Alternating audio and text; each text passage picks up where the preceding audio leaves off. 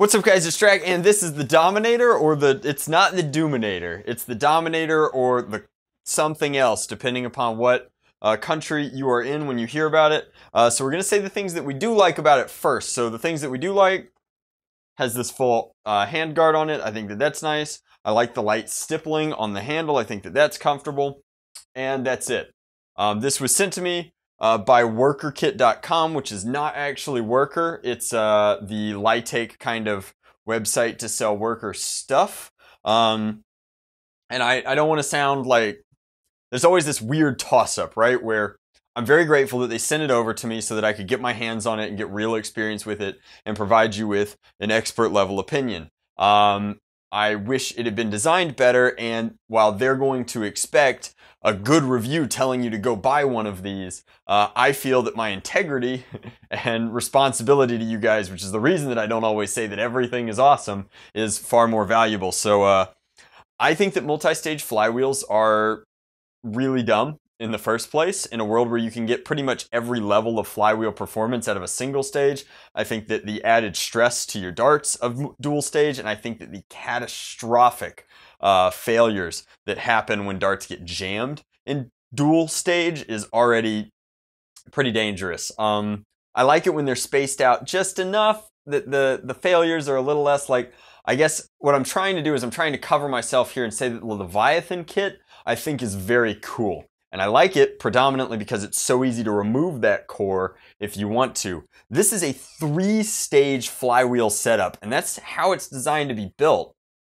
And that's one too many already, and realistically two too many. So I think that that's kind of disastrous. And interestingly enough, this won't take any magazine other than these dual stacked magazines. So like, yeah, it's a double stacked Nerf mag. There's a reason that we've never done double stacked Nerf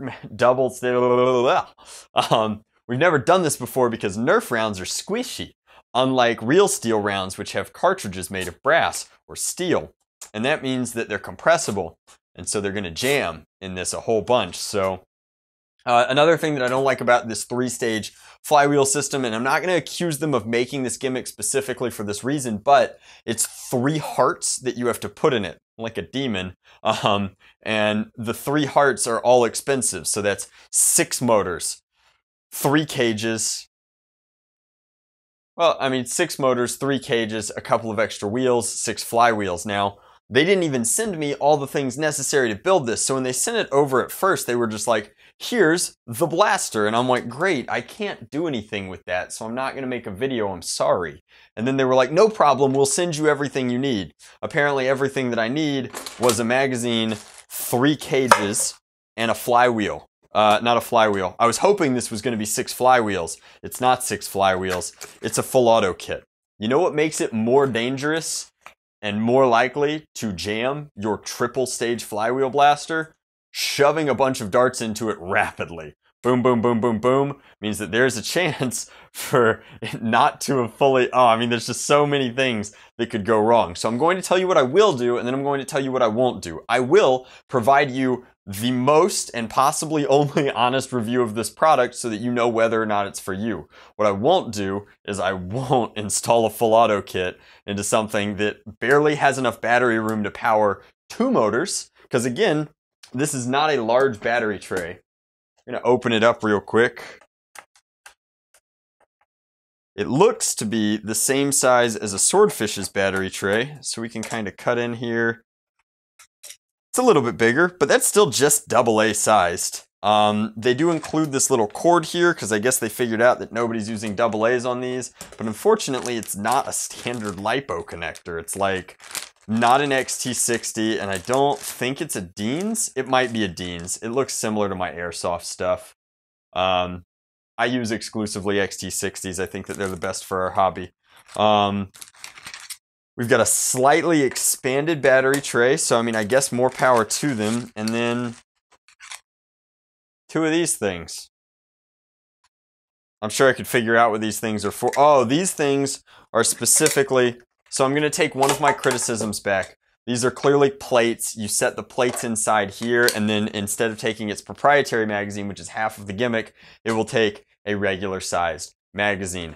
I'm going to be testing this and building it and proving to you kind of how it works with this, so we'll test this, so we won't install these, and I'm going to put a LiPo in it. May God have mercy on our souls. The one thing that I do want to mention is that certainly with a full auto kit, this is 7 full motors. If you're using any sort of motors that are proper and drawing enough current to generate the RPMs to handle a 3-stage setup, since it's a 3-stage setup, you're probably already overvolting your motors, doing something like Fang revamps on 3s, Honey Badgers on 3s, or what have you. You're pulling so many amps out of your battery for 7 motors that like you are already running the danger of overdrawing your LiPo and, well... In conclusion, I think that there are some fundamental design issues with this, but we're going to be as honest and as fair as we possibly can be, set our engineering degree aside for a moment, and really crack it open and try to build it properly, despite the fact that we, in order to do that, are still going to have to spend $60 of our own on motors and flywheels to do so, because they only sent cages. I guess we'll use their cages.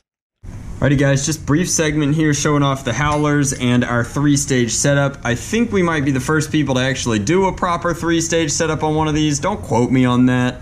But we did it. We had to find our own screws to lock these in, but we used their cages. Of note, if you come in here, you can see that the way that this is beveled and coming off of the dual stack mag, it's actually necessary to use their cage. At least for your first stage, which is wild. There's nothing to connect these two, so you just kind of have to pray. Now, luckily, the Howlers, if you take a look down in here, the Howlers are concave. So they have great concavity, and they should serve to guide it all the way through. One more thing that I wanted to point out, this is not a hate on worker video. This is simply some concepts are bad, so the kind of amperage that we're drawing through this actually just turbo fried this switch, so you can see where I had to splice it off, and it no longer clicks. That's because it's now always open. Everything else just comes up and through, and again, we used our own XT60. The only thing we haven't done yet is pull our heat shrink up and over and get that ready to go. Again, we're leaving it semi-auto to minimize disasters, so we're going to slap it all together now, put back in the plugs up here at the top, and we'll show you what it looks like in the workshop and hopefully how it performs.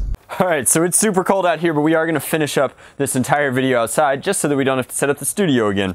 You guys can see our triple flywheel setup fit in here nicely. It holds the 132 size motors, and it would hold 180 size motors, which is relevant because frequently you're going to be overvolting. Now, I do want to mention this is not ideal. You can see there's a slight split. I've screwed it in anyhow to hold this battery in. This is a bolt by Turnigy, a Turnigy Bolt 3S, and it's just enough that its burst discharge should be enough to handle all 3 or all 6 of these motors at load.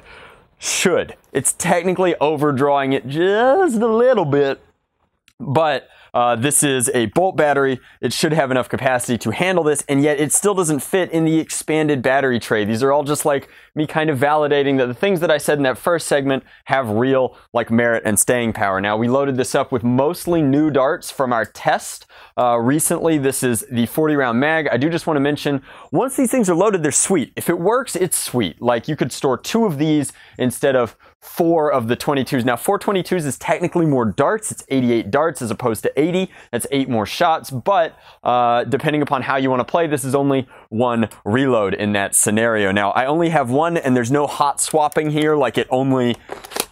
It either takes regular mags or it takes the double stack mags. We pulled this chronograph out here to see what our 3-stage setup does, but it's going to sound like a train. It's very, very loud with the triple stage setup going through here, but we're going to see what all of our merits, all of our efforts, and our $60 in components that we threw into this have garnered us in terms of performance. Let's go. 135, 140, 44, 54, 98. So I'm just going to point out that that's all across the board. That's 111 showing. It did get up to 154. And it's because this is a highly inconsistent system. And it's also it's hot. It's running really hot. And the way that it peels darts off the top, luckily it did fire 1 dart per trigger pull, but I'm going through that slowly. Let's just see real quick. Not firing over the chronograph this time. We're just going to fire off into the wild blue cold wet Georgia weather here and see kind of how this performs. But overall, it's got good weight to it. Like, this is not just a diss on this product. Like, I applaud Worker for trying new things, especially trying new things in injection molding. Like, that is not a cheap branch to walk out on. Like, seriously, I applaud the innovation. It's just, this is a very expensive build at this point. By the time you've bought the shell, the magazine, the internals, 3 cages, 6 motors, and 6 wheels, like, it's a lot of money. You're talking about, like, you could have built a Strife that would consistently perform at this level with a single cage, more reliably, fitting an entire battery. Man, it's cold. Let's fire this thing.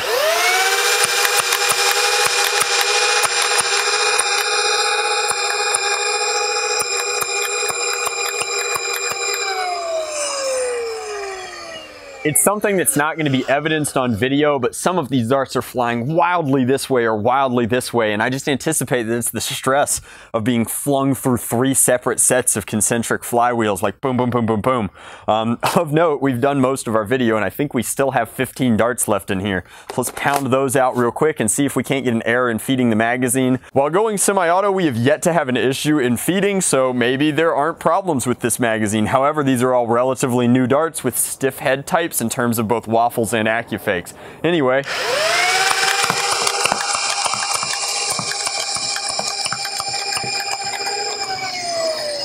All right. Okay. And so in our last firing series there, we had 1 trigger pull that did not eject a dart, which means that we slipped, but then I guess by pulling it again, we did correct, and that's not the end of the world. It's not ideal for HVZ, but like for a Nerf war, that would not get you killed. It wouldn't be the difference, I guess. Like, that's fine and well and good. It's freezing. That's my review of the Dominator, or whatever it's being called right now, the Conqueror. I don't know what this blaster is necessarily named. I think that there are a couple of like logistics issues with it. I think that it's far more expensive than it seems at first, but a comfortable shell, a cool profile. It's still asymmetrical, which drives me up a wall. If it was symmetrical, there would be plenty of room for a big enough battery on one side, probably this side. But it is a valid entrant into our hobby. It is cool in a lot of ways, and if you want to do a 3-stage anything, I will admit that I don't personally subscribe to multi-stage flywheels, but if you do, this is the best way to do it. Like, this is for sure the easiest way, with spots allocated all along the way, to do a 2-stage. You could do a 2-stage first and third position with a large space in between, connecting those with barrel material. You could do a 2-stage up close and personal here, or you could do the 3-stage just like this. Like, this certainly has merit if afterburners are what you're after. Burner. If you want to pick up any of these components that I use are in the Amazon link, and they go to support the channel, and the components that were sent to me will be linked on workerkit.com if you want to find exactly what I used for this build. However, your mileage may vary. Highly variable system. As always, much love. Nerf on. Drac out.